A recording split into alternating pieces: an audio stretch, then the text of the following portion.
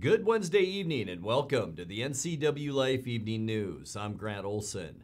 Before we get to what's making news today, let's take a quick look outside our weather window. And it was another unseasonably hot day as we look down from South Lakeshore at Lake Chelan, and lots of blue sky with just a few high clouds out there today. A bit of a breeze at times as well.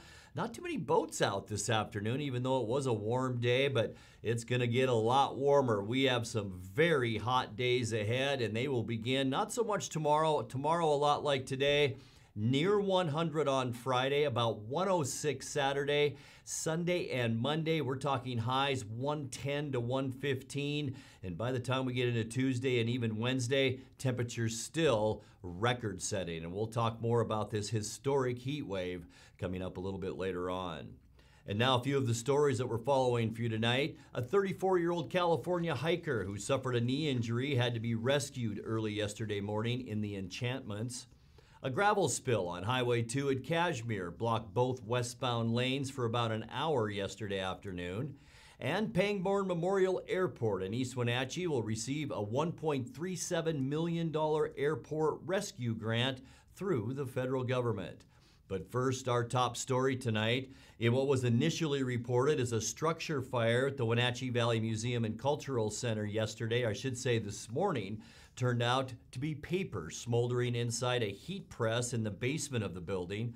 Fire District Public Information Officer Kay McKellar said the heat press is used for making posters and similar items. Documents burning inside the press filled a room with smoke just after 8 a.m. McKellar said firefighters removed the 50-pound heat press from the building on Mission Street, spent about 30 minutes ventilating the room before turning it back over to museum staff.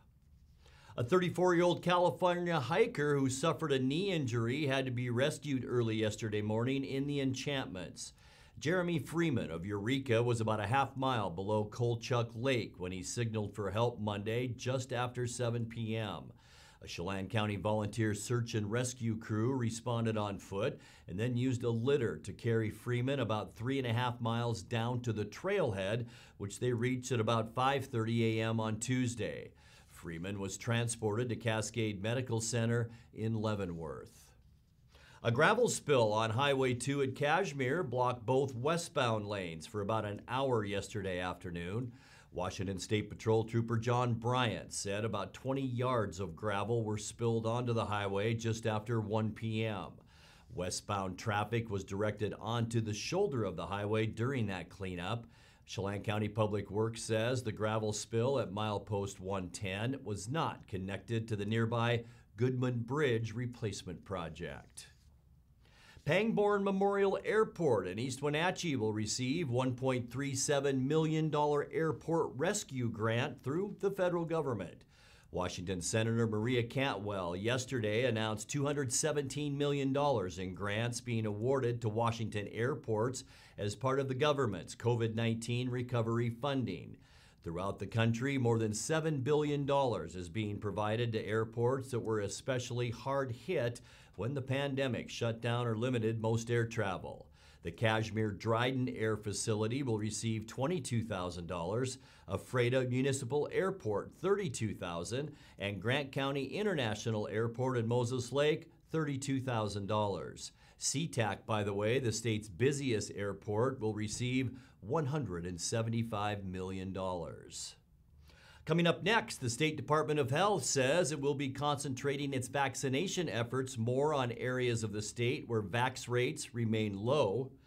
The Chelan-Douglas Health District will offer a COVID-19 vaccine clinic coming up on Saturday, June 26th. And saying she has ties to eco-terrorism, U.S. Representative Dan Newhouse called on President Biden to rescind the nomination of Tracy Stone Manning to lead the Bureau of Land Management. I'm Grant Olson, and you're watching the NCWLIFE Evening News.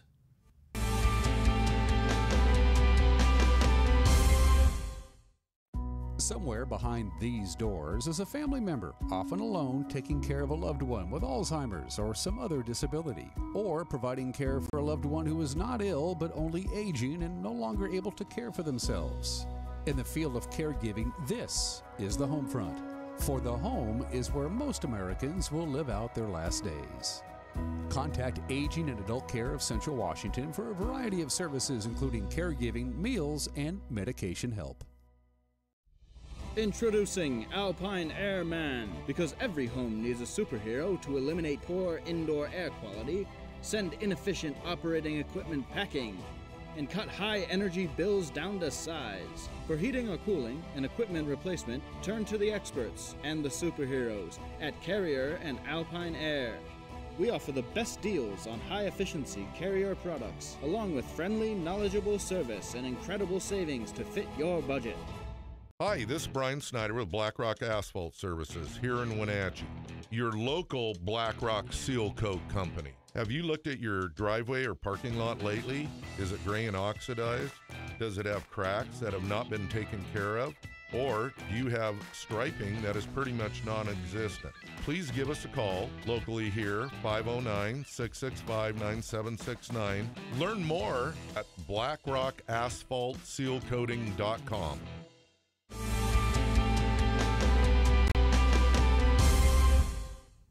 Welcome back. In another news, as Washington moves toward a full reopening at the end of the month, State Secretary of Health Umer Shah said this morning his department will be concentrating its efforts more on areas of the state where vaccination rates remain low rather than a percentage goal for the entire state. The state as a whole is at 68% of the population vaccinated, but Chelan County is at about 55%, and Douglas County still below 50%.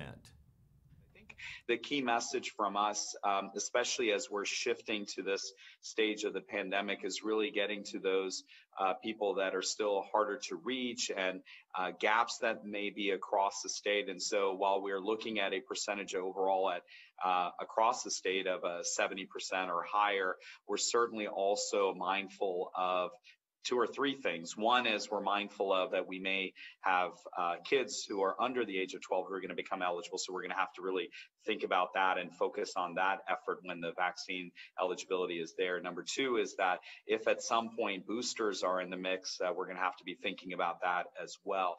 And then the third thing is that geographically and within pockets or groups of people across the state of Washington, if we're seeing particular gaps, we certainly want to do everything we can to work with those partners on the ground to really help support their efforts and to continue to also encourage people to get vaccinated in those communities. So I'm not sure it's a true percentage that we're looking at as we get into this, this stage or this phase of the pandemic, but it's really trying to continue to look at where we're seeing particular gaps geographically or sociodemographically and really try to address those. I think that's going to be the key message for us moving forward, and not as much about a percentage, although. Well, speaking of vaccinations, Chelan Douglas Health District will offer a COVID-19 vaccine clinic coming up on Saturday, June 26th.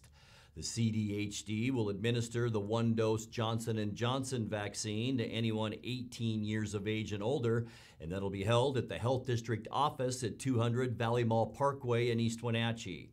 Pre-registration is not required and walk-ins are welcome. For more information, visit www.cdhd.wa.gov.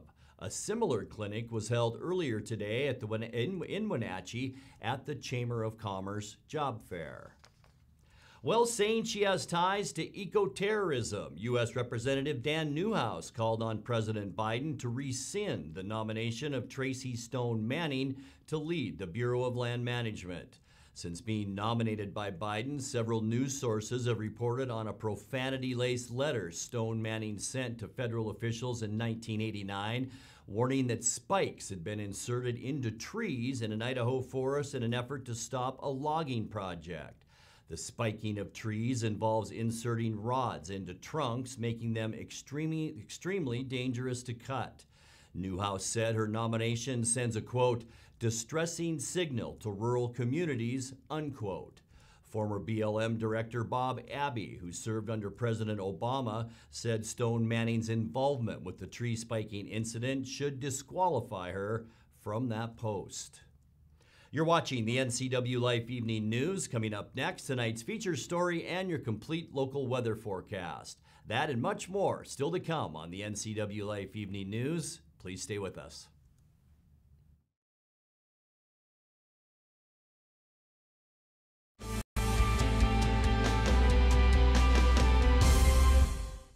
According to new statistics from the FTC, Washington consumers lost nearly $69 million to fraud in 2020, more than double the amount lost in 2019. Con artists are becoming even more sophisticated in their tactics, and new scams are emerging at an increasing pace. AARP is offering a free online class, Tip-Offs to Rip-Offs. Learn how to protect yourself and your community. Sign up for the virtual class today at aarp.org/Wenatchee Tip-Offs. Your search for quality patio furniture with excellent customer service is over. Blue Lagoon is proud to offer only the finest outdoor furniture and accessories from some of the most renowned manufacturers in the industry. Our showroom showcases a large selection of in-stock furniture, fire pits, umbrellas, cushions, and outdoor accessories. Our in-house outdoor decor specialist is available to help you design and custom order the perfect furniture for your unique space.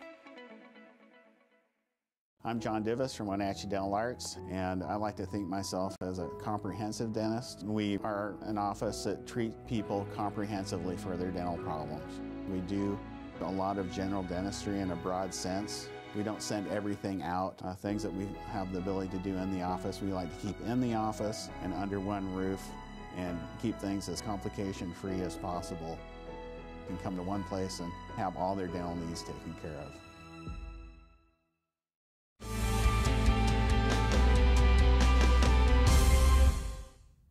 Welcome back to the NCWLIFE Evening News. In tonight's feature story, plenty of jobs are available in the Wenatchee Valley as witnessed today at a job fair at the Wenatchee Convention Center. The job fair was sponsored by the Wenatchee Valley Chamber of Commerce and Downtown Wenatchee Association and drew employers from a wide variety of fields. We talked with some of the participants about what they're looking for. We are looking for all positions actually, between kitchen, bar, and casino, also accounting. Pretty much all positions are open right now. We are doing dealers training. We're also doing kitchen training, bartending, pretty much anything you can think of in the restaurant service business and casino. We really need some people right now.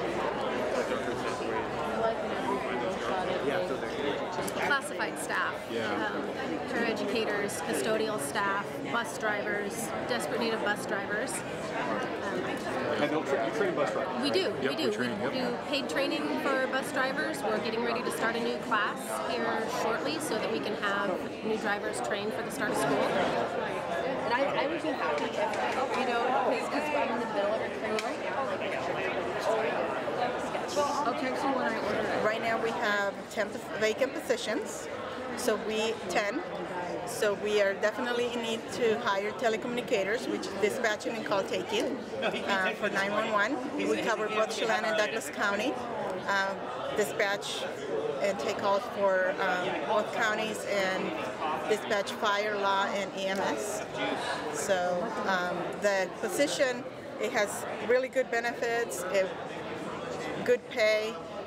We do all the in-house training, so on-the-job training. So once you hire, then you get the training into the training program, and it takes about 6 months, and then you, on your own, working on a console.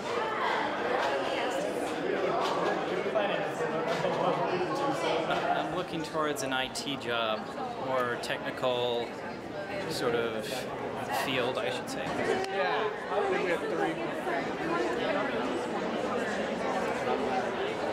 What are we looking for? We're looking for salespeople. We're a growing software company, and we sell to gyms all around the world. We're looking for people who want to talk to gym operators and help them get going with software that will make their gyms more awesome.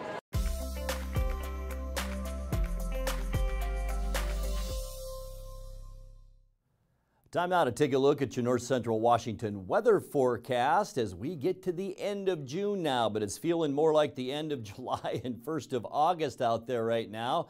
This beautiful shot looking down at the Wenatchee Valley, and boy, it was another unseasonably hot one out there today with just a few high clouds and Good day to be on the Columbia River if you were lucky enough to have the day off, although we did see some breezy to even windy conditions in some locations today. But it, as I mentioned, did get hot out there once again, unofficially 95 degrees. We were 96 yesterday.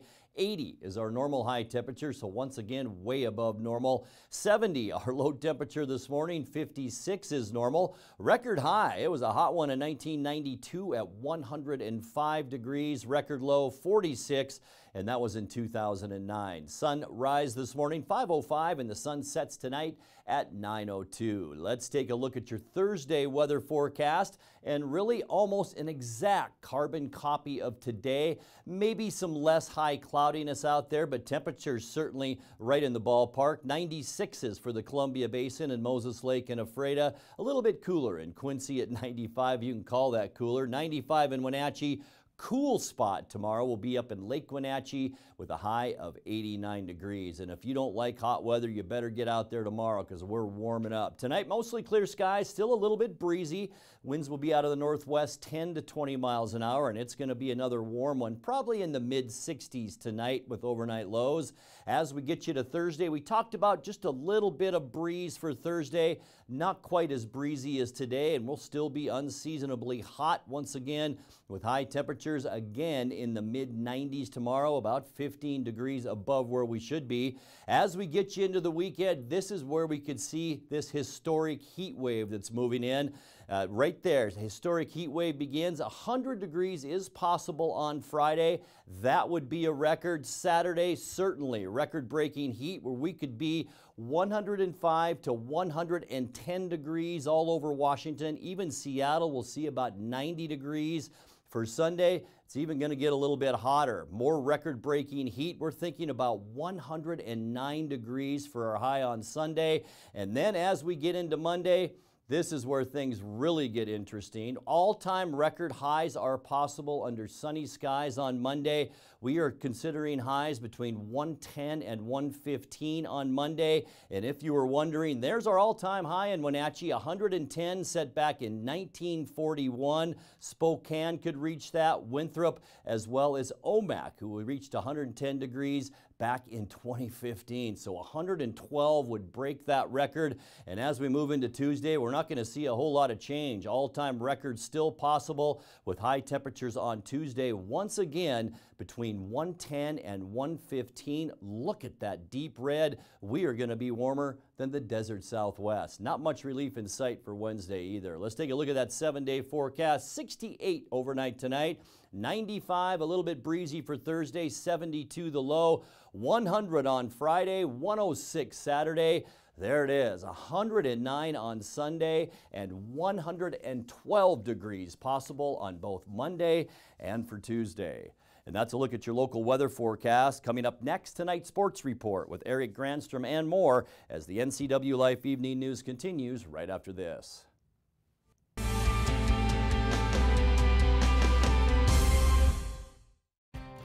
Mary Maids of Wenatchee has been professionally cleaning and sanitizing homes and businesses in North Central Washington since 1998. Mary Maids uses commercial-grade cleaners and viricides. Mary Maids has implemented additional safety and sanitation protocols. They are strictly following CDC guidelines for the safety of their clients and employees. For expert help with cleaning and sanitizing your home or business, call or look up Mary Maids of Wenatchee to schedule your free estimate today.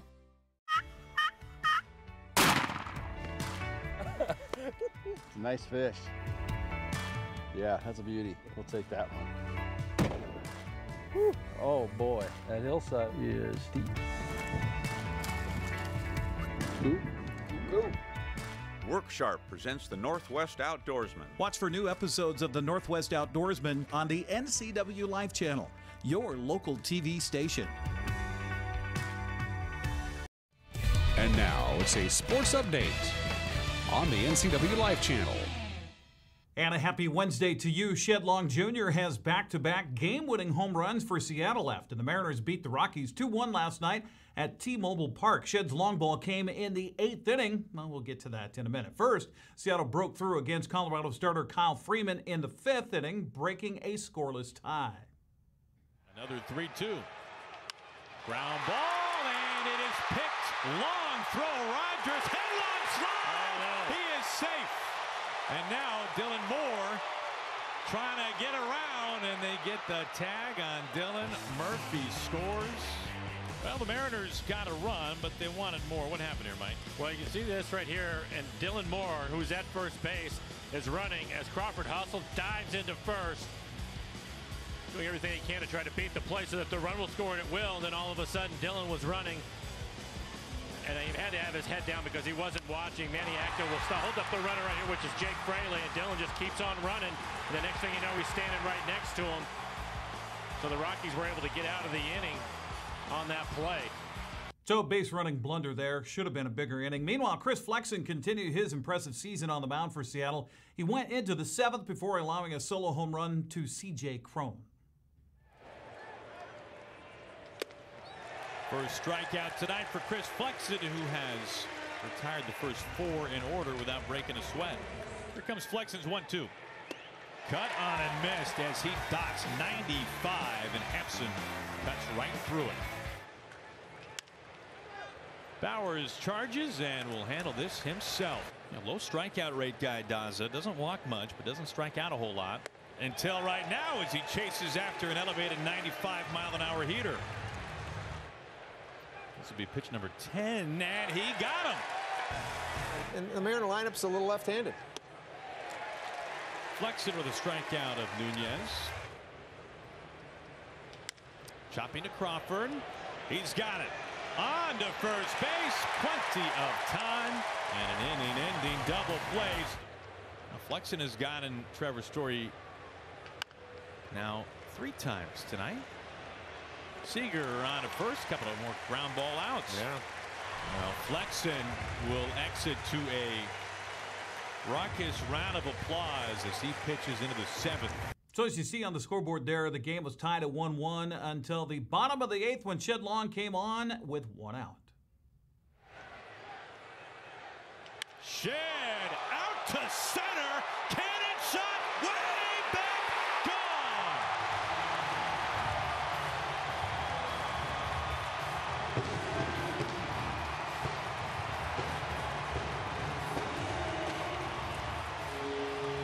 Well, he looked like he tried to hit a home run on his first swing. This time it's 95 miles an hour center cut. He goes dead center. 418 feet. Exit velo of 106. Kind of appropriate that the 7,000th home run in Mariner history would be the game winner. Kendall Graveman came into the 9th for his 6th save of the season. Seattle now has 5 straight wins. Manager Scott Service says the night started with Flexen and ended with Shed Long Jr. Chris Flexen, again, I think, he was rolling along. I think it was off 15 scoreless innings before he gave up the home run to Cron, but a heck of a job again tonight. And really all season long. You look at the games that he has pitched for us. I think we're 10-3 in those games that he starts. And like I've always said, the starting pitcher's job is give you a chance, give your ball club a chance to win. And he continues to do that. So really nice outing by him. Our bullpen clean again. But Shed Long's got it rolling. It's hard to hit a ball out the dead center here and know it's gone the minute you hit it. And he certainly got all of that one. So not a ton offensively tonight. We scratched together 4 hits in that 1 inning and kind of ran ourselves out of a chance to get a little bit more. But big hit again by Shed. And again, clean ball game, just enough to get it done. Seattle and Colorado turned around for a day game today. They were down early. We'll get you results tomorrow morning on Wake Up Wenatchee Valley. Taking a look at the rest of the American League West last night, Zach Greinke pitched 7 1/3 innings in 1-run ball in Houston's 3-1 win at Baltimore. Miles Straw 2 for 4 with a run and 2 RBIs to lead the Astros. Mark Canha, Ramon Laureano, and Elvis Andrus each had 3 hits and combined to drive in 6 of Oakland's runs and a 13-6 romp in Texas. San Francisco starter Anthony Del Sclafani, there you go, fan 9 over 7 innings in the Giants' 5-0 win against the Angels in Anaheim. Turning to the West Coast League, Wenatchee took advantage of 16 walks and 3 errors to beat Cowlitz 8-5. Those 16 walks have to be a record. We'll have to check the books for that. Big inning for Wenatchee came in the third when they brought 9 men to the plate, scored 2 runs of its 3 in the inning on bases-loaded walks. Andrew Grobe led the way for Wenatchee at the plate, 2 for 4 with 2 runs and an RBI. John Newman Jr. also collected a couple of hits, a run and an RBI. Jared Ingham worked a inning of relief for the win on the mound. 2 teams go at it again tonight, Storyfield and Longview. Trey Miller will make his first start of the season for the Apple Sox. South Carolina upstate sophomore has pitched 2 innings so far this summer, allowed no runs, 5 hits, and a strikeout. Other West Coast League play last night. Taylor Holder and Noah Williams each hit homers. Yakima Valley's 10-1 win at Ridgefield. Owen Wild pitched 4 1/3 scoreless innings in relief to get the victory, striking out 8 along the way. Julian Kadama was 2 for 4 with a home run to lead Bend over Bellingham at Joe Martin Field 6-2. R.J. Gordon pitched 7 innings of 2-run, 3-hit ball for the Elks, striking out 6 and walking 2. Tyson Corio broke a 4-4 tie in the top of the 9th with an RBI single, and Tanner Smith added an insurance run as Corvallis topped Portland 6-4. And in non-league play, Port Angeles won its 3rd straight against non-league opponents, winning 11-5 over the Highline Bears. Justin Foles capped a comeback by Walla Walla at Burlesque Stadium with a walk-off RBI single in the bottom of the 9th as the Sweets topped Cascade Collegiate 5-4. Now, coming up on the West Coast League schedule tonight, Wenatchee, of course, at Cowlitz. You've got Yakima at Ridgefield, Bellingham hosting Bend, Cascade Collegiate at Walla Walla, Highline at Port Angeles. The late game has Corvallis at Portland. Well, we mentioned the other day that high school sports somehow in our region able to fit in 3 seasons in 15 weeks. Only able to do so because of the availability of officials. Now, across the state and the nation, officials' shortages have become a real problem, which could result in future game cancellations. Cody Pregshaw is an assigner with the Washington Officials Association. He was at a job fair in Wenatchee today recruiting for the future. He says they barely got through the COVID-shortened season just a month ago. We got through this last season with about half as much as we actually needed. And that's every sport: baseball, basketball, football, volleyball. The advantage of joining, you can work 1 day a week, you can work 2 days a week. You can get paid weekly now through direct deposit games. And that's different. You used to get paid at the end of the season. End of the season. Now you can really get paid weekly. You transfer the money through Arbiter Pay into your account. Usually see it posted within a day after your game. We've got some basketball officials that they work a lot, but they make $8,000 to $10,000 in 2.5 months. So, and if you do multiple sports, you can make 15 to 20 grand. There's actually officials in our area that do 15 to 20 grand on that. Now, besides the potential money to be made, Pregshaw says there are other benefits as well. You're automatically enrolled into NASO, which is National Association of Sporting Officials. You get a few things out of that. You get rebates at Marriott hotels, and as well as your card would get you into all state tournaments in Washington State for free. So free exercise as well. Training's provided, uniform is provided, and it really goes year-round. Even in the summer, there's a lot of summer leagues that we do for the schools. If you're interested to find out more, call that number on your screen. It's 509-860-8713, or go to the website, woa-officials.com. That's sports. Grant, back to you. Thanks a bunch, Eric. And now let's check in with Dan Kuntz for a look at what's coming up tomorrow morning on Wake Up Wenatchee Valley. Dan? Thanks, Grant. Join me for a Thursday edition of Wake Up Wenatchee Valley. We'll have that scorching hot weather forecast. It's going to just bake everybody come the weekend. Also, it's Thursday, so we'll have Pause for a Clause with our good friend Megan McPherson.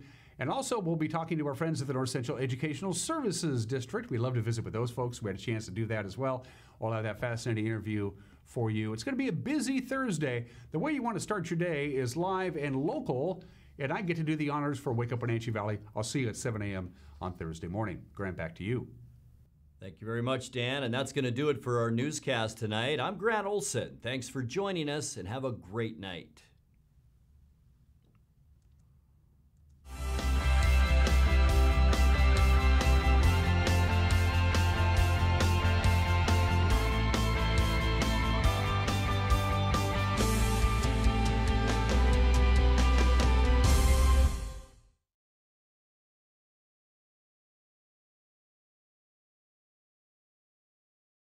you have a fun or interesting video you'd like to see featured here on the NCW Life channel?